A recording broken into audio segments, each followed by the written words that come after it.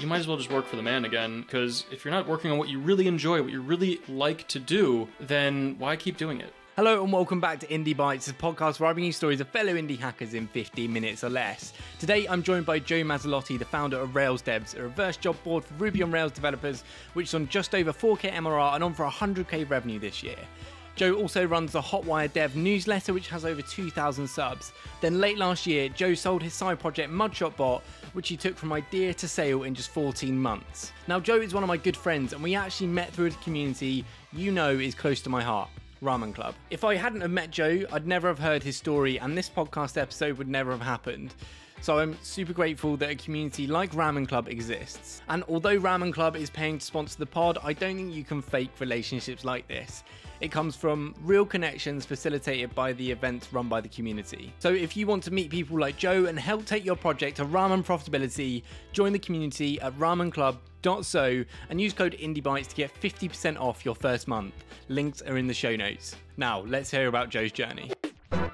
Joe, how are you? Welcome to the pod. I am doing great. Thanks for having me, James. So Joe, when we first met, you started a cool little project called Mugshot Bot, and I loved this. And it got to around $200 MRR, and then you sold it a few months later.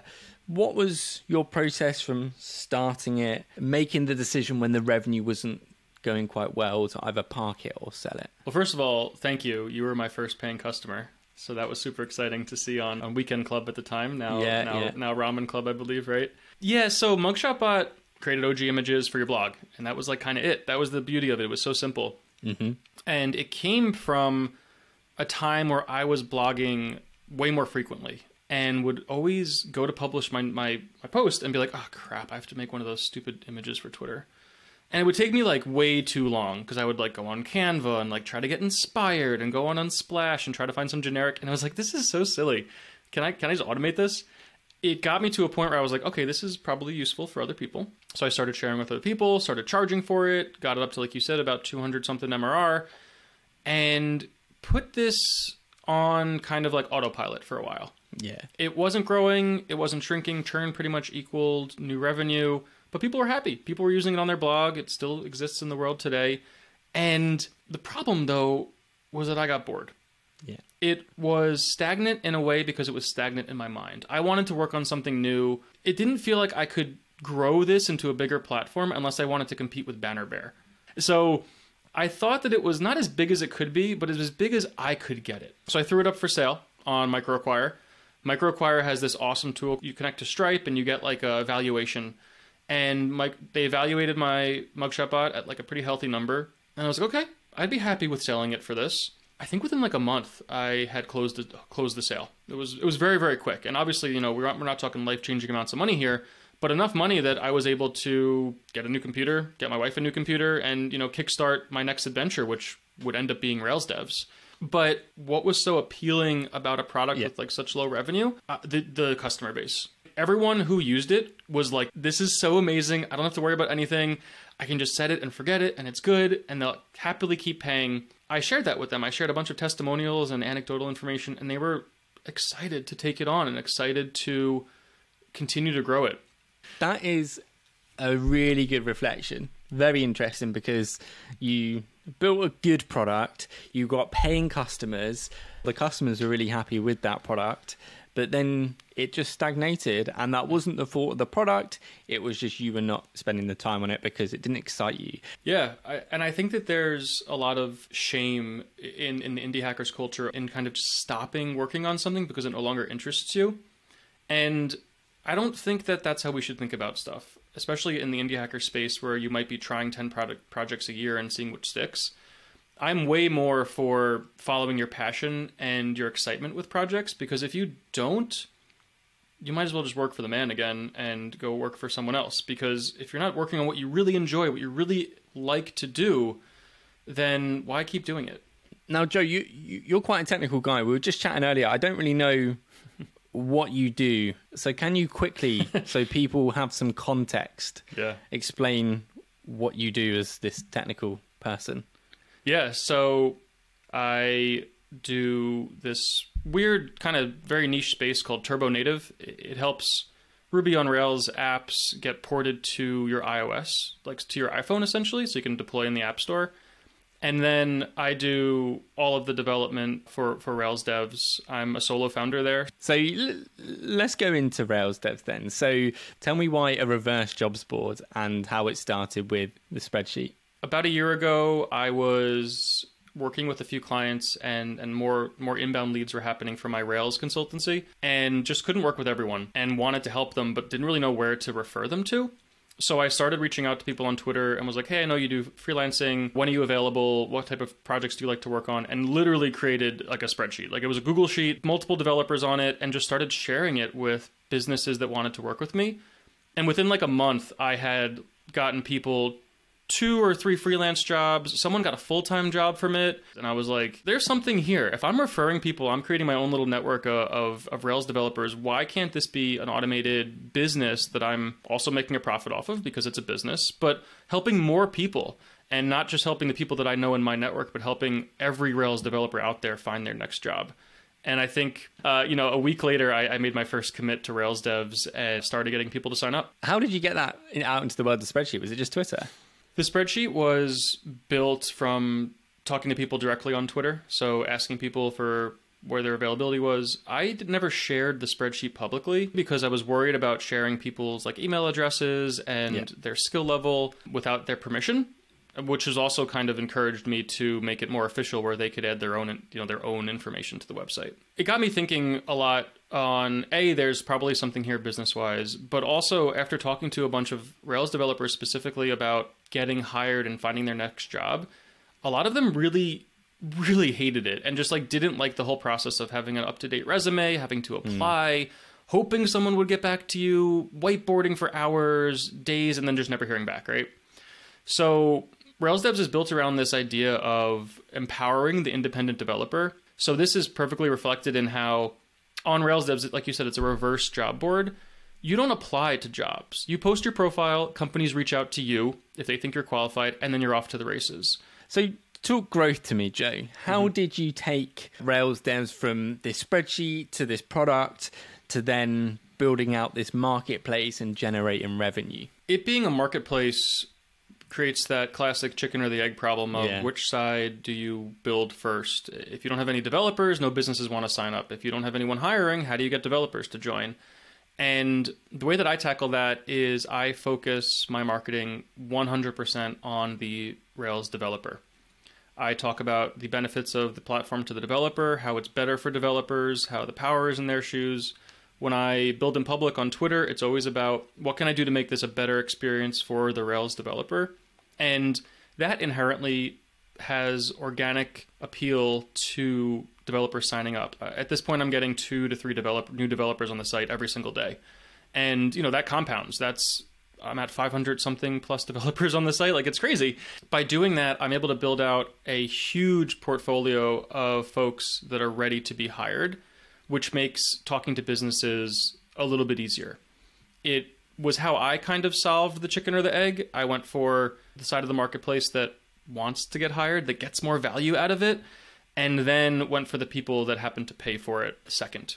Yeah, well, that seems really bizarre to me. Like, the rationale makes sense, but I am now thinking, why would you put so much more effort on the ones that don't pay than the ones that make your business work? Yeah. So the way I think about it is there's 2 scenarios. I have 1,000 developers and no businesses, or I have 15 paying businesses and no developers. If there's 15 paying businesses and no developers, they're not going to stick around very long. However, if there are hundreds of developers on the website who create their profile and maybe let it sit for a few months with the intention that in the future they'll get reached out to, that's a way better scenario to be in. And I can go to a business and say, hey, there are 500 developers looking to get hired. Do you want to join? That's a much easier sell than, hey, can you pay me $300 a month and maybe someone will join in the future that'll be a good fit. Is there any specific tactics you use to get those developers on the platform and then to grow traffic to the site? Yeah, I have a couple techniques for getting developers and I have a couple techniques for getting businesses. And for getting developers, it's a lot of from building in public, talking about the problems that I face with RailsDevs from a technical standpoint and getting folks interested in the project and sometimes even contributing themselves on GitHub. What I think the biggest thing, though, is that I'm very much tapped into the Rails community and the Rails ecosystem. Yeah. I'm giving talks, I'm going to conferences, I have my newsletter, I have my blog, I'm in multiple Discords, multiple Slack channels, and that is where I'm able to be embedded into the community, and people know that when they see my name, they're going to hear about RailsDevs or they already know about it. For the business side, it's a little bit trickier. It always kind of sounds a little salesy when I try to pitch this to someone, and I understand that. It's been a lot of manual outreach, looking over job boards, building in public, hoping for inbound leads. So it'll see how that grows more organically in the future. So let's talk about how you get paid for this. You've got the recurring revenue, companies pay you $300 a month, and you've got the hiring fees. Yeah, so the companies pay $300 a month to be part of the platform. That gets them access to all of the developers' hidden information, like their contact info, their social links, their real name, the project that they worked on, stuff like that, that actually makes it valuable to message someone and reach out to them. When you hire someone that you reached out to through the platform, you're also required to pay a 10% hiring fee on their first year salary. The hiring fee is what made RailsDevs go from a nice little side project to something that is a good portion of my income now. And that's really exciting because it encourages just so much more effort to put into this. Like when I'm making, money that is starting to be life-changing through this platform, I'm able to devote more and more time to it to make it better for both sides. Why I charge a hiring fee? Yes, you're doing a lot of the elbow work. You're getting in there and messaging developers and doing your searching. But I'm here to help you every step of the way. If you need a list of developers that fit your criteria, sure, here's 15 devs that you could reach out to. You need some help tweaking your outgoing message, your cold outreach, yeah, send it over. We'll look at it together. If you're not sure what offer package, I'm there every step of the way. But I'm not a recruiter. I'm not going to be vetting candidates for you. I'm not going to be scheduling interviews. And that's why I'm only charging 10% and not the 20, 30, or 40% sometimes that tech industry recruiters will charge for finding you, a candidate. That makes a complete sense. And that $300 a month seems a bit strange that someone would get a subscription for finding devs to hire. Do you do a package where they buy it for a month when they're doing their recruiting drive, or how are you dealing with stuff like churn? Mm-hmm. Yeah, so churn is high, and that's good. I encourage churn. The 10% hiring fee is incentive for me to get you as a business a developer as quickly as possible. $300 a month is not that significant when I could be making $10,000 or $20,000 off of an amazing hire, at $200K. So by having the monthly fee and the hiring fee attached, I'm able to focus on the best outcome for both parties, getting you a developer and getting hired as quickly as possible, getting you into the platform, and when you're done, get out of the platform. Churn all you want. Graduate from RailsDevs. Yeah. I am excited because we made a success story right there. We got you a developer. I don't need your $300 a month for the rest of the year, because you're locked into a yearly subscription. No. Sign up for 2 months, find someone, and get out. And we'll talk again when you hire again in 6 months. That's totally fine. Refreshing approach. I love it. Let's talk about Hotwire Dev newsletter. Joe, this is awesome. I'm in awe of you finding opportunities and just executing on them. You really are an executor, and you've grown this newsletter in a niche that I never knew existed to over 2,300 subs now. How did you do it? What made you want to start this newsletter and commit to doing something monthly like this? So I've always wanted to do a newsletter since I started my blog, and I felt like I never had enough content for it. And I tried. I had the Masilotti monthly. Every month I would send out a newsletter, and it lasted, I think, 3 months. And I was like, I'm out of stuff to talk about. I was looking for something where it could be more of a collection of links, and I could offer commentary on it instead of me having to write new content every month. And I stumbled into Hotwire because I'm a huge fan of how it works in the Rails ecosystem. So I started collecting links and kind of keeping them in Notion. And then I was like, well, this is really interesting. Why am I not sharing this with people? So I did a huge Twitter thread on all of the links that I had collected, and people were like, this is great, I'm so excited, and then was like, cool, copy and pasted into a newsletter and sent it out the next day and started sharing it and have kind of grown organically since then. Yeah.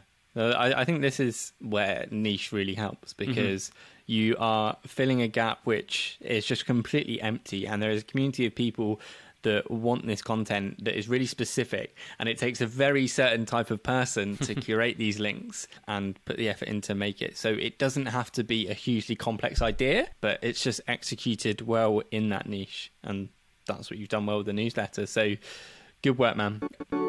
Well, Joe, you know that I end every episode on 3 recommendations: a book, a podcast, and an indie hacker from you. So my book is Obviously Awesome by April Dunford. It is my go-to book on positioning. Podcast, I've been really getting into the business of authority. It is 2 folks who have authority-based businesses where they do like consulting and advisory type roles. Super interesting. Indie hacker is Colleen Schnettler. She is the co-founder of Simple File Upload and Hammerstone.dev. Joe, great recommendations. Thank you for joining me for this episode. Thanks, James. It was an absolute pleasure to be here. I loved it, and I'm super excited to hear it come out. Absolutely, dude. Cheerio. Thank you for listening to this episode of Indie Bites. All links to everything discussed will be in the show notes. As always, a thank you to today's sponsor, Ramen Club, where you can meet people like Joe. And finally, if you have a podcast but editing takes up all of your time, drop me a message to help you out. I run a podcast editing service called Podpanda to help you get your time back and fire up your production value. That's all from me. See you next week.